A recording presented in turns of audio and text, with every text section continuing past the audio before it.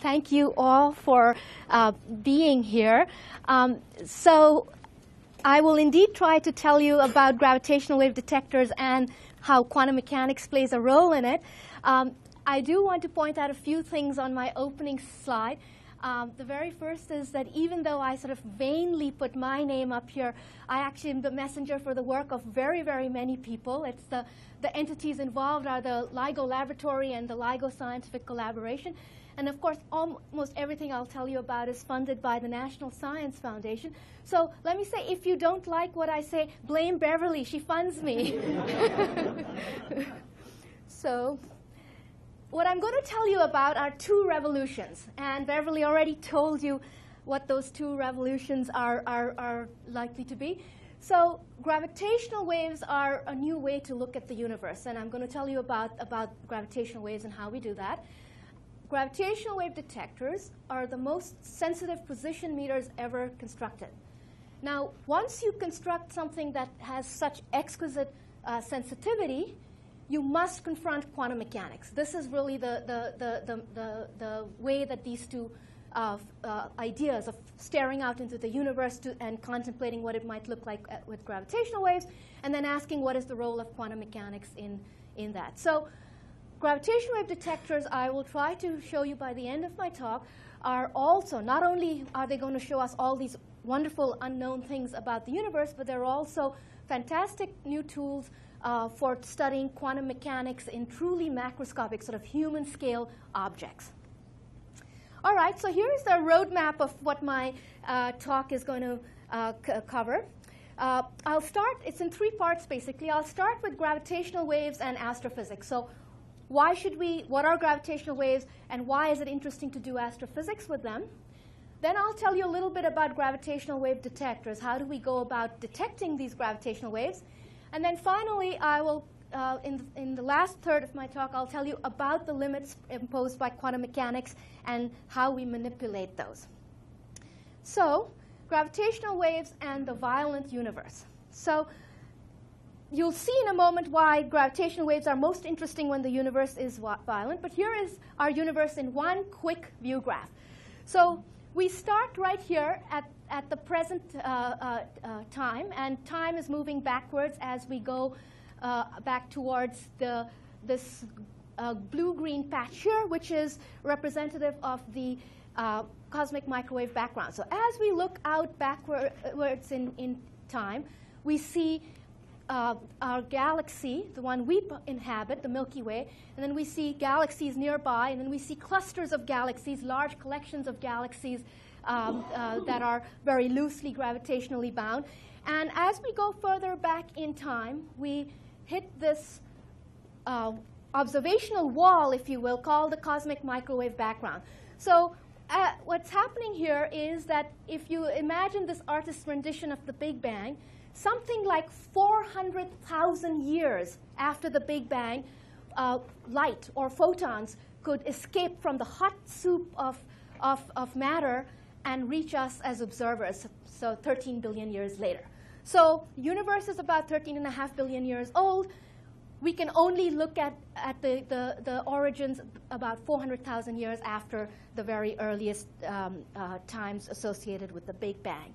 Now, as we look at this rich universe out there with all kinds of variety of stars and all the processes of the births and deaths of stars, all of this information has been brought to us by, I shouldn't say all, most of this information has been brought to us by one very, very important messenger, and it's light. So we point our various telescopes into the skies, and we collect photons which carry information about the sources from which they originate.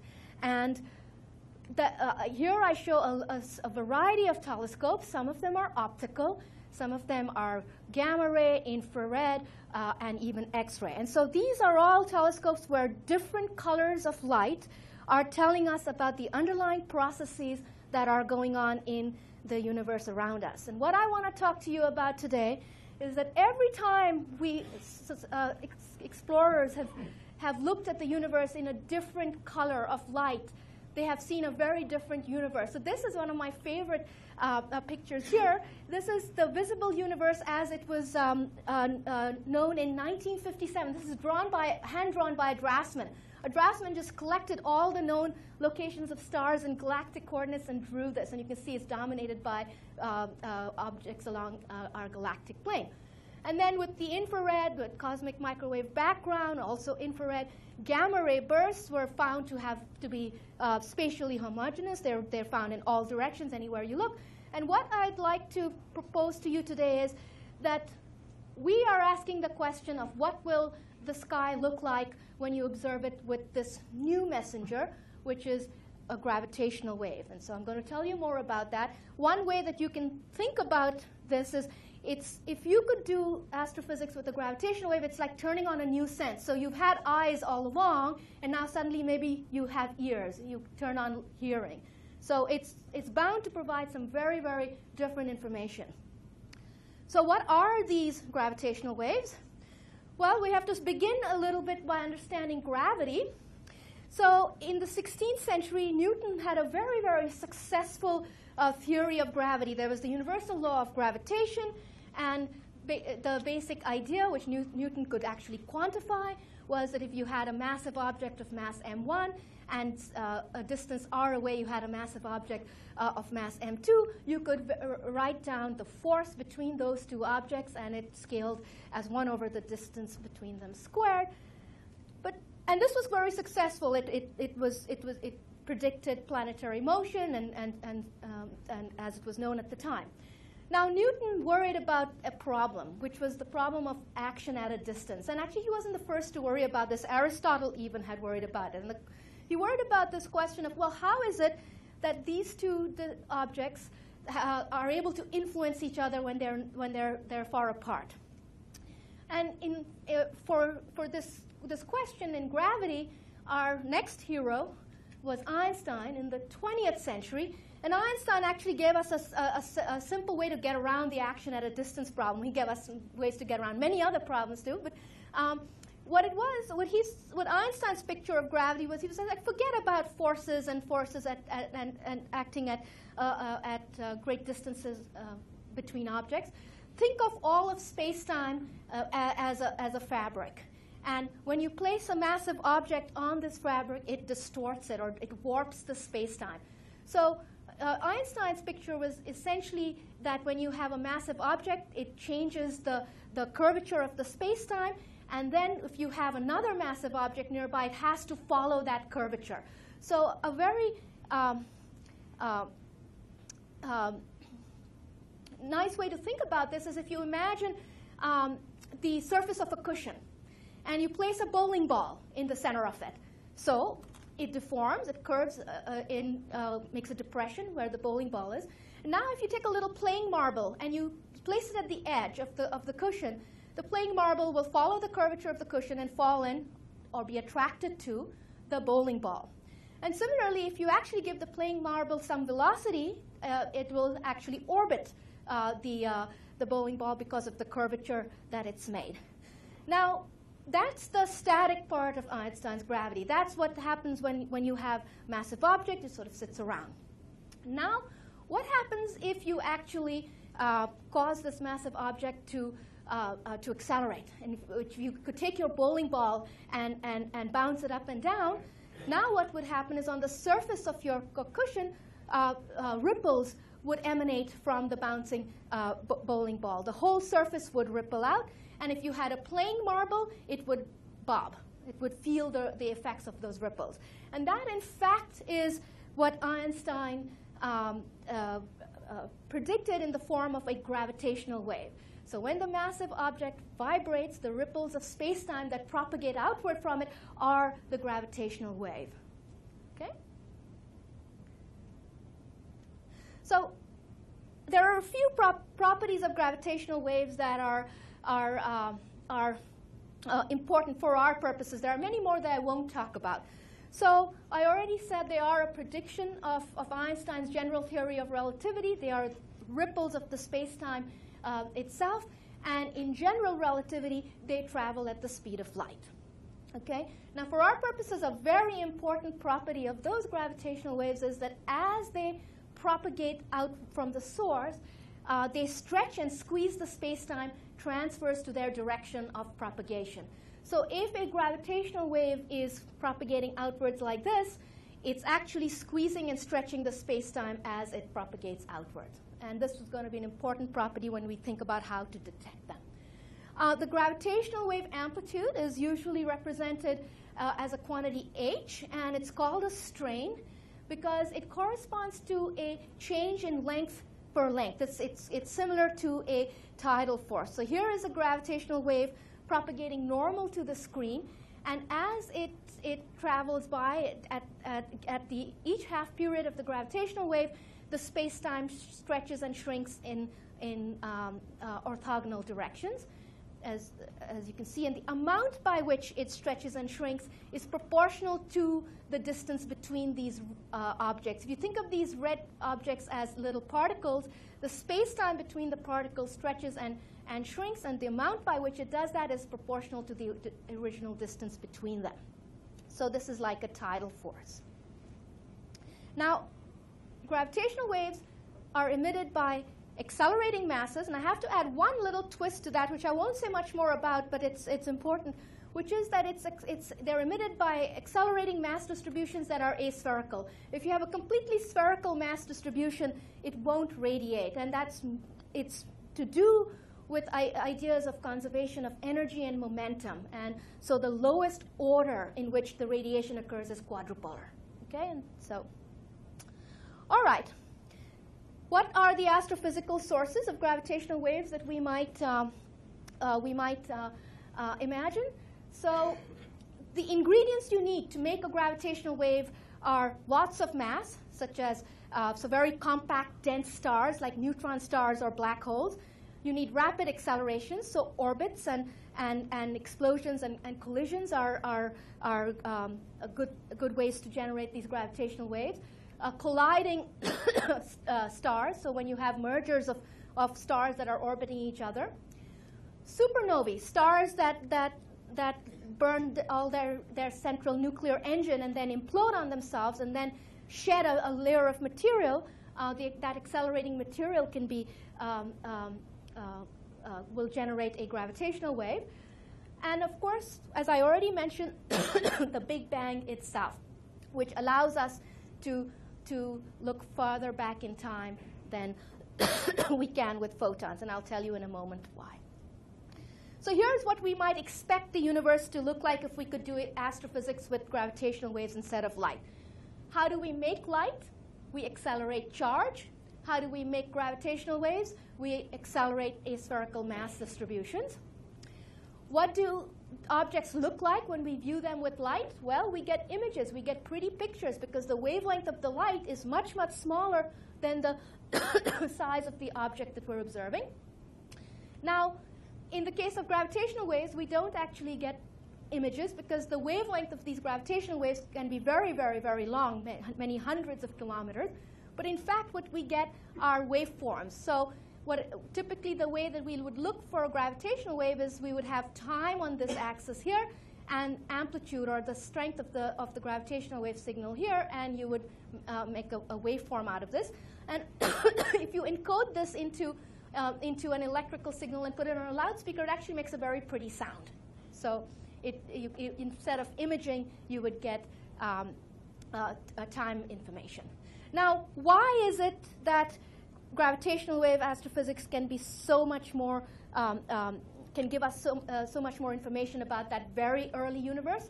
Well, it turns out photons are extremely friendly characters. They're absorbed, they're scattered, they're dispersed by matter. Every time they meet matter, they want to interact. Now, gravitational waves, on the other hand, are extremely aloof. They meet matter, they go right through it. So if you're an astrophysicist and you're trying to detect things in the distant universe, this is actually a very useful property, because the gravitational wave arrives at you, the observer, from the source quite undisturbed. And this, of course, is a very double-edged sword, because this very property that makes the gravitational wave not interact with matter that could be between us and the source also makes it interact very weakly with our detector. So this is going to make the business of detecting a little bit challenging.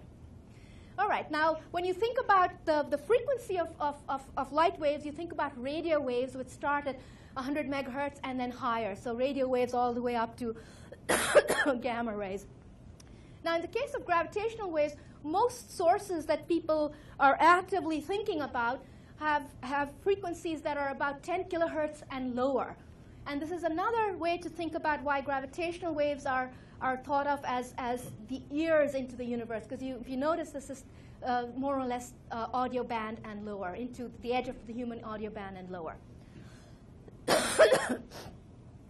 All right, so should we believe that gravitational waves are really out there? Einstein told us about them in the period between 1916 and 1918. Einstein himself was very morose when he first made the calculation of gravitational waves, because you'll see in a moment they're quite weak.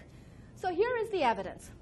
And the evidence for the gravitational wave comes from a different area of astrophysics, which is radio astronomy, where Hulse and Taylor looked at a binary neutron star system. They basically looked at a pulsar, and a pulsar is a very, very dense, massive star which has an extremely strong magnetic field, and that magnetic field causes the radiation, the electromagnetic radiation, the light from the pulsar to be heavily beamed. So you can think of the pulsar as a lighthouse, as a cosmic lighthouse. So every time the beam passes your line of sight, you get a pulse of light. And they're also known to be have a very precise period. So it's a very well-timed clock. So what Hulse and Taylor noticed in this particular system of PSR 1913 plus 16 was that the regularity with which this lighthouse beam was arriving at their radio telescope, which was done, by the way, at Arecibo, which many people know from things other than radio astronomy. They found that the timing of these pulses that were coming from the pulsar changed on a roughly 8-hour period. And they associated that with loss of energy of this orbiting binary. So here's what was going on. You have two stars. They're orbiting each other.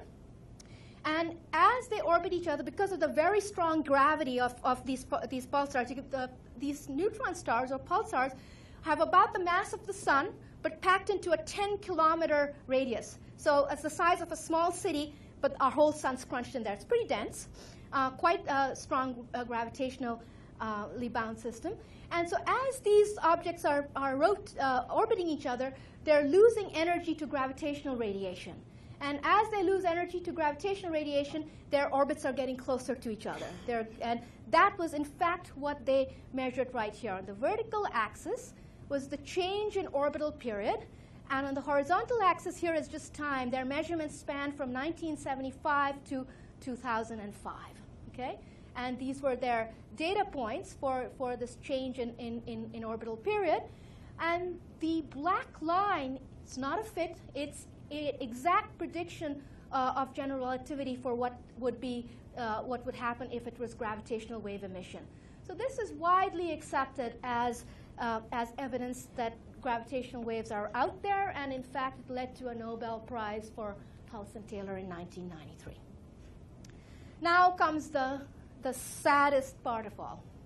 So here is that same Hulse-Taylor binary pulsar at the end of its lifetime, which would be about 100 million years from now for that particular pulsar. Now, it's the only equation I have, I think, in the whole talk, but I'll just point out one or two things. Here is our gravitational wave amplitude, right here. It's a strain h. And notice here that we have gravitational constant g in the numerator. We have speed of light to the 4th power in the denominator, and r, which is the distance from the source to us as observers in the denominator. Now, those two numbers put together, speed of light is 3 times 10 to the 8 meters per second to the 4th power. This is not going to be a very happy or big number. Okay? And in fact, when we plug in the values for the Hulse-Taylor binary, we find at the distance that it is, which is about 21,000 light years from us, it had a strain of a part in 10 to the minus 18. Now, if you took that same binary and put it in the Virgo cluster, which is the next cluster of galaxies closest to us, so it's a nice benchmark for a place where there are a lot of these systems that one might look for, then the number goes down to 10 to the minus 21. Now, is anyone dismayed to see this number? Yeah. So one shouldn't be dismayed as yet. It's a dimensionless number. I always tell my students that there's no dimensions. How would we know what scale to put on it? But we're going to put a scale on it soon. So here comes the second part of my talk, which is gravitational wave detectors. How do we go about detecting these gravitational waves? So it turns out that if we recall the one property of gravitational waves that I highlighted, which was that they shrink and stretch the space-time transfers to their direction of motion, then a laser interferometer is a very useful device to detect them. Now, the way the laser interferometer works is there's a laser, and the light from this laser is split on this half-silvered mirror or beam splitter. Half the light goes up towards this mirror here. The other half of the light goes through the beam splitter towards this mirror here. The light gets reflected from both and interferes on the beam splitter, and we can measure that interference pattern on a photodetector here. Now, we can arrange this so that the path lengths, the distance from the beam splitter to this mirror and to the other mirror are equal. And we can arrange it so that no light should come out here. We have perfect destructive interference. Then along comes a gravitational wave from space.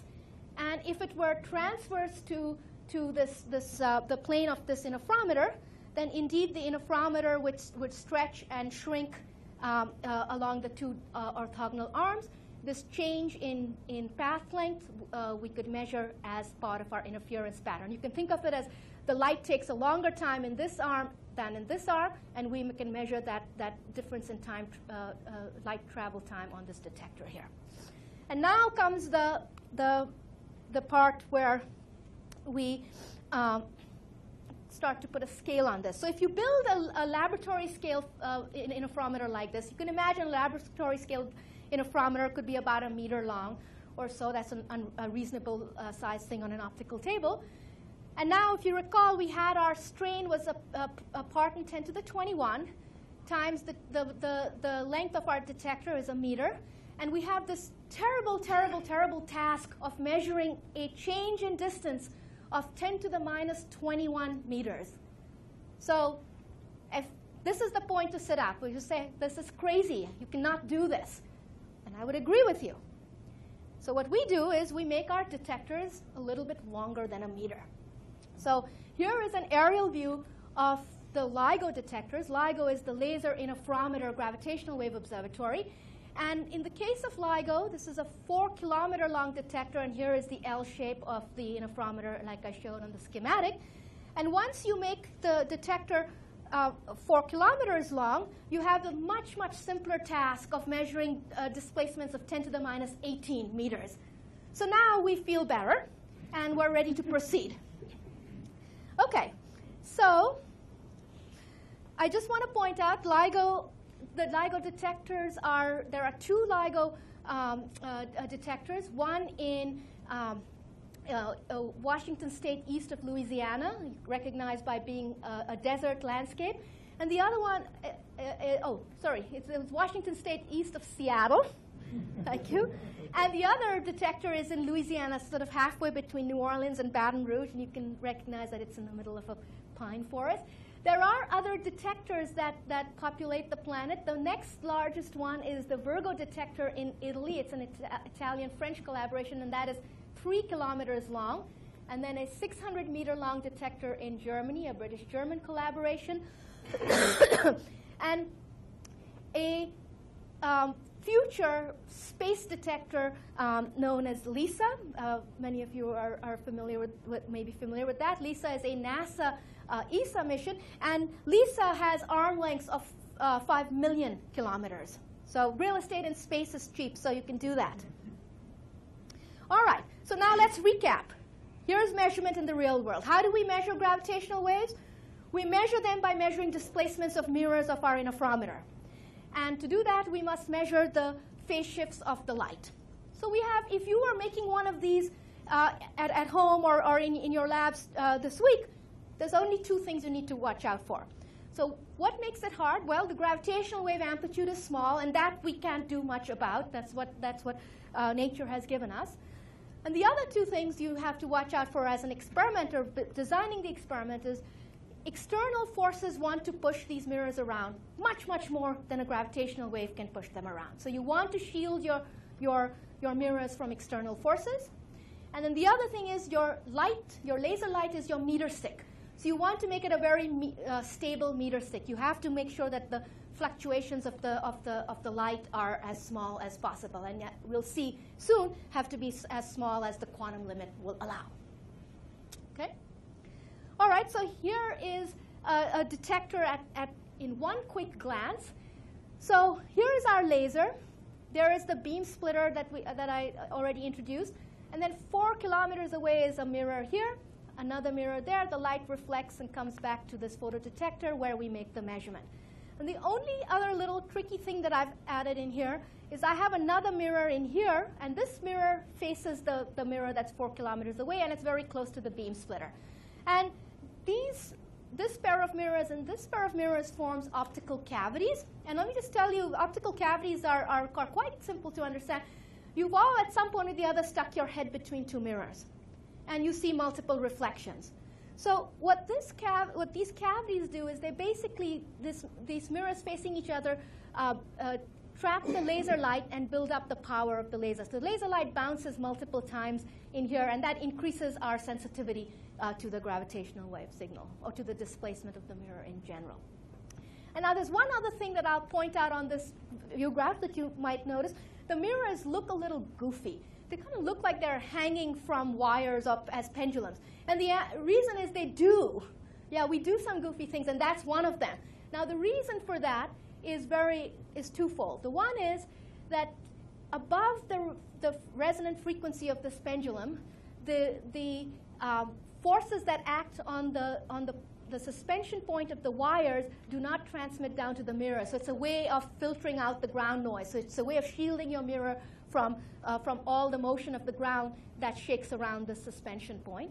And then, of course, if above the resonant frequency of this pendulum, the mirror is a free particle. So you can think of it this way. Once you get above the resonant frequency of the pendulum, which is around 1 hertz for us, you can treat the mirror as a free-floating inertial object.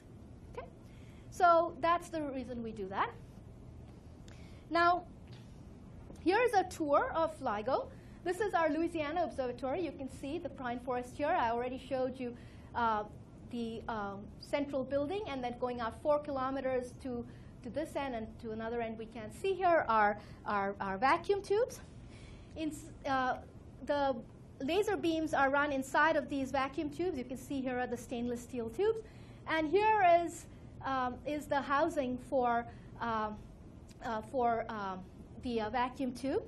And I'm told there was a big scramble to get these housings completed before hunting season. So if anyone's wondering why they're around, they have many purposes.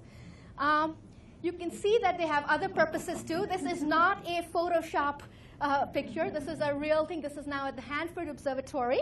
So they're very important. You go inside of the central building. You see big metal cans like this.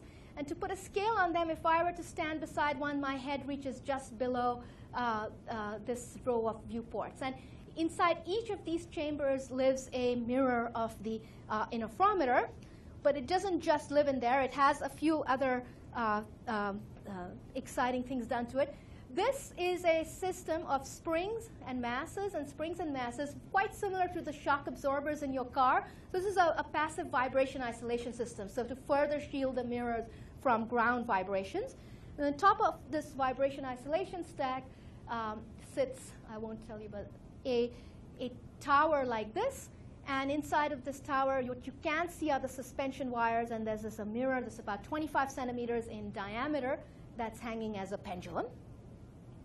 And this is a zoom in of the mirror for glass buffs. And here's what you can do when you put this all together. When you put this all together, you make a detector with this sensitivity. So let me introduce this graph a little bit.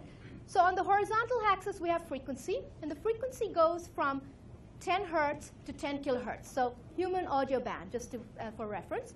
And on the vertical axis, we have the spectral density of strain. You can just think of it as the strain in per bandwidth. And the blue curve is the design that the founding mothers and fathers actually wrote down almost 30 years ago. And then the yellow curve is the sensitivity with which the first phase of LIGO, called initial LIGO, operated in the 2005 to 2007 period. Okay, and so if you were to detect a gravitational wave, you would need a gravitational wave whose frequency was such that it was in an amplitude was such that it was in this region here. Any gravitational wave whose strength is below this blue line, we couldn't see. So with the first generation of LIGO detectors, there's been over 50 published results on a variety of topics, from neutron stars to gamma rays to pulsars to the cosmological background from the early universe. But the important thing, the message to take away, is there have not yet been any positive detections. And this brings us to the next generation of LIGO. And this is called advanced LIGO, which has just begun construction. The whole motivation for building advanced LIGO is that if you could make a detector that's more sensitive, your sensitivity to strain, because this is an amplitude detector, it goes linearly with the distance, and therefore if you could make a detector that was twice as sensitive, you actually can, the volume that you can probe is 2 cubed, so 8 times more volume of the universe. So there's a lot of motivation to build a more sensitive detector. And so the advanced LIGO, what it has targeted to do is to build a detector that's 10 times more sensitive than initial LIGO. And that would give us an event rate that's about 10 cubed more frequent. So we know we want to build this detector for astrophysical reasons. And so now let me show you what what trouble we're going to come up against. So here is a fundamental question. We use light to measure the position of a particle. You can actually forget about LIGO for this. This is actually true in any system you could think of. We use light to measure the position of the particle. But the light, which is photons, carry momentum. And that momentum can be transferred to the particle on which you're trying to make the measurement. And the momentum fluctuations of that light cause the particle to give the particle unknown kicks. And so how can we know the position of the particle where our very attempt to measure it is kicking it? This is the question. So what I want to do now is to show you that LIGO, advanced LIGO, is confronting this limit. This is sometimes known as the standard quantum limit, which is how do I make a measurement of a particle position with light when the light will disturb the measurement I'm trying to make. Okay? So here is the story with advanced LIGO. You're a little bit used to seeing pictures like this now. So again, 10 hertz to 10 kilohertz in frequency on the horizontal axis, and strain per bandwidth on the vertical axis. And here now is that initial LIGO curve and a couple of experimental curves where LIGO has operated. And then the black curve is the design curve for advanced LIGO. And the way that we get to some of this, I won't tell you about all the design improvements, but one of the big design improvements in this region here is that we have a more powerful laser. So if you ask what was the limiting noise in this region here, above about 150 hertz for LIGO, it was the quantum fluctuations on the light. So what is this? This basically is that photons, darn things, come as discrete particles.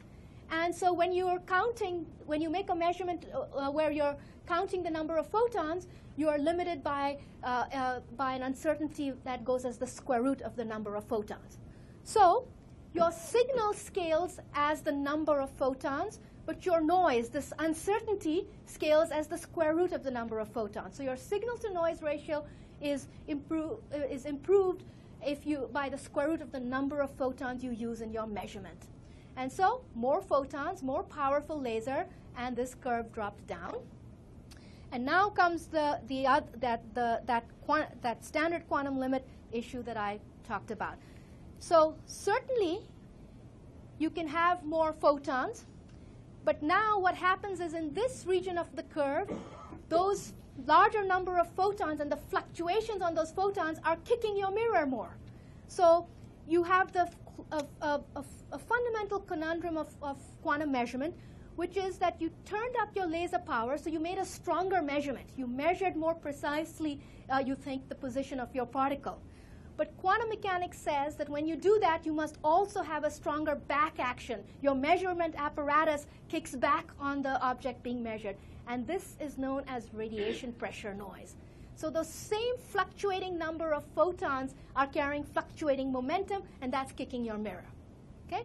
That is the problem we set out to solve in LIGO, and this little, for advanced LIGO and beyond. And this dashed line here marks the locus of points that corresponds to the standard quantum limit. So you can just think of this is the line at which, for every laser power, you would have this balance between making a stronger measurement and getting more back action. Okay, so those are the two competing forces. So where does this come from? It comes from quantum uncertainty. So let me just introduce for a moment what I mean by that.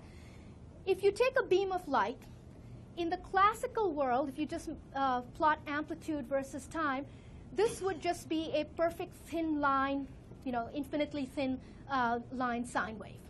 Okay? Now, in the quantum world, you always are left with, you have the Heisenberg uncertainty principle. So you always have some uncertainty. And in this particular case, what I've drawn is a sine wave where you have equal uncertainty in the amplitude. So you notice that the width of the line, the fuzziness of the line, and you have equal uncertainty in the phase, which is the zero crossings. You don't know if the line crossed the zero here or here. It could have crossed zero anywhere within this gray box. So that's a representative of the phase uncertainty, and the amplitude is representative of the energy uncertainty. So we've all learned in quantum mechanics, energy and time form the product of those uncertainties must be greater than 1 in normalized units. And so this is what a quantum limited laser beam looks like, really. It's not a, you have some uncertainty in its amplitude and phase at the quantum level. I'm going to introduce one other concept here that comes from quantum optics, and that is that if you can make laboratory apparatuses that will make a light beam that looks like this. So notice what happened here. Over here, what I did was we have increased the uncertainty in amplitude, but we have made the uncertainty in phase very, very small. And the product of the two is still does not exceed h bar. So Heisenberg is in no way should no way be upset by what we're doing. Okay, Heisenberg uncertainty principle is preserved. What we're doing is we're just shuffling the uncertainty from one variable to the other. And this is a very important thing, because if we can make a measurement where we only measure phase, we're only measuring these zero crossings and collecting no information about the amplitude, we can make a better measurement than this one here. See, this circle here is certainly larger than this circle here. All right? And that's what we're going to do. Now, why is this important for an interferometer? Well, here's a thought experiment, and a fun one. Maybe you'll participate with me in this. So here's an ideal interferometer, a laser, a perfect beam splitter, sends half the light to this mirror and half the light to this mirror. We've arranged these path lengths so that the light perfectly destructively interferes at this output here. What would a detector placed at this output measure? It's a perfect interferometer, perfect destructive interference here. That means perfect constructive interference going this way. All the laser light goes back this way. What do you think we might measure here? shot noise. So the experts have answered. So if you would allow me to trick you, you would have said, oh, of course, a perfect zero. And no. Now, how is this possible? I've already told you this is an ideal interferometer. If there's noise on the laser, it better go back right with the laser. So this is where the formulation that was introduced in the early 1980s by Carl Caves is very important. In a quantum system, when you have an open port, which is what this beam splitter is going in this way, this is an open port, the vacuum fluctuations, just the popcorn that we live in, the popcorn of the noise of the electromagnetic field that we're surrounded by, enters in here. And look what I've done. I've made a little fuzzball. It says has equal uncertainty in amplitude and phase, and my fuzzball goes into the interferometer, reflects off these mirrors, and comes right back out. And if you think of this yellow vector as my signal, it fuzzes out my signal. That's shot noise. So the shot noise comes because of this open port of the interferometer here. If I could then take that specially prepared squeeze light that I talked about, the one where I have put I have reduced the uncertainty in one direction and increased it in the other direction into this interferometer, then you can notice right away I can make a better measurement, a better signal-to-noise ratio measurement here. Now, I have to be very careful. As long as my signal phasor is along this direction where I have the narrowest part of the ellipse, I'm making a better measurement. But I dare not have my phasor start to get misaligned, because then I'll pick up all of this extra noise along the long part of the ellipse. Okay? And that's basically the principle of quantum enhancement in interferometers. I wanted to make one other point. Radiation pressure noise that I talked about is exactly the same phenomenon. It's this electromagnetic field, the fluctuations that come in here that are applying, that push around the mirrors and cause a mirror displacement. All right. So we use some techniques of quantum mechanics. I've put a big black box around the actual squeeze state generator because I don't want to talk too much about how it's done.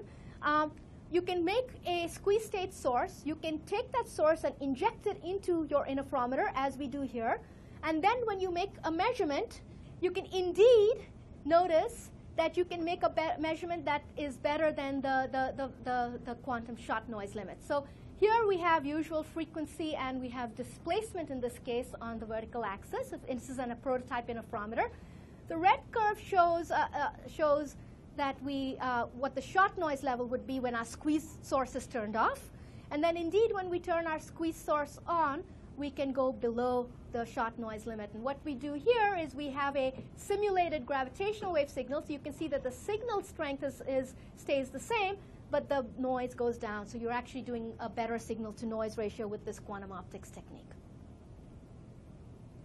And here then is the apparatus that we are currently installing in the LIGO Hanford interferometer to do our first test of using squeeze light in a 4-kilometer detector. So I want to finish my talk with the last piece of everything that was promised, that was quantum mechanics on human scales. And this involves the other piece of the quantum noise that we talked about, which is the radiation pressure. So quantum noise, we talked about, comes in two flavors, or really manifestation of the same thing. There's the shot noise, that's the square root of n limit in making a measurement. And then there is the radiation pressure noise, which is the momentum kicks back onto the measurement that we're making. So the workhorse of the experiments that I'm going to describe to you next are optomechanical coupling. So the way that optomechanical coupling works is if you have an optical cavity, and I already introduced the optical cavity, you have two mirrors facing each other. Now keep in mind, our mirrors are free particles above their resonant frequency, so they're sort of free to move when under the radiation pressure force. When the light beam hits the mirror, it will move. And we can use this, and we can arrange the light field in these optical cavities so that we can couple this radiation pressure force strongly to the mirror motion. And I won't go into details of exactly how we do that, but there are a few different configurations that you can use in which you can do some very, very interesting things. And the one thing you can do is you can you can detune the laser frequency from the resonance in the of the cavity, and you can create an optical restoring force. And that is a very, very important thing, because an optical restoring force can act like a trapping potential. So it's literally what happens is the following. You have a mirror, and the radiation pressure force displaces the mirror. The mirror position moves by a little bit. The power in the cavity goes down because the mirror position moved, and the mirror moves back in. So it's a restoring force, and it can be used. And this is a very nice way to trap a mirror with a non-mechanical force. And I'll tell you in a moment why that's very important. Now, the light in the cavity doesn't respond immediately to changes in mirror position. So that time delay can give you a damping force, and the damping force is used for optical cooling. So this is very much the same way as is done in atoms. And these are actually classical effects. You don't need quantum states of light to realize these. What you can do, however, which is a quantum effect, is when you have amplitude fluctuations of your laser light, and that drives the mirror motion. So you have your fluctuating laser field that causes your mirror to move. The mirror moves, and the light reflected from the mirror now puts that amplitude fluctuation onto the phase of the light, and that is the same. It's playing with the Heisenberg uncertainty relation. It's flipping noise from amplitude to phase and vice versa. So you can make a squeeze state inside your interferometer. Okay, so these are, and that's a quantum effect that comes about from the same optomechanical coupling. So the thing to carry away from this slightly busy slide is you can arrange in optical cavities light fields to give you trapping forces, cooling forces, and the quantum fluctuations of the light can also cause, through the mirror motion, for the light itself to be squeezed. So here is an experiment that's done in our laboratory. We have a laser here. And what's important to follow here is this. In this purple box is an interferometer, very similar to the one I showed you for LIGO. There's a beam splitter, and then there's two mirrors facing each other, one in each arm of this interferometer. But notice that the end mirrors here are now these very small objects. They're instead of the kilogram scale mirrors of LIGO, they're 1 gram, very small light mirrors. What the light field in here does is the light field is split into two parts. An intense bright field goes into these cavities and resonates in the cavities to create an optical trap. So it's an optical restoring force. And another light field that's frequency offset from this one is used to create a damping force. So what we can do with these two light fields, and by how we arrange them in these cavities, is we can optically trap and cool these mirrors. Okay? And in the process of doing that, those very same vacuum fluctuations, the fuzz ball that enters in here, will come out of this interferometer in a squeeze state because of this coupling to the mirror, where the amplitude fluctuations of the light get imprinted onto the phase. Okay? So here are now some results from these experiments. So here is a zoom in of the 1 gram mirror. It's actually part of a double suspension, so you can see thin glass fibers. And I wanted to point out to some of our LIGO friends who saw the fiber pulling last week. These fibers were pulled on the same puller. So, so these are homemade fibers, and they're very, very important to maintain the quality factor of the mirror. So I should just tell you, this mirror has a resonant frequency around 10 hertz, and it has a Q of about 1.5 million. So you poke at it, and it will ring for a few days. So we try not to poke at it. And now here are the data itself. So on this axis is frequency again in hertz, and these are now centered around around a few hundred hertz, 400 to 700 hertz. And on this axis we have displacement per bandwidth again.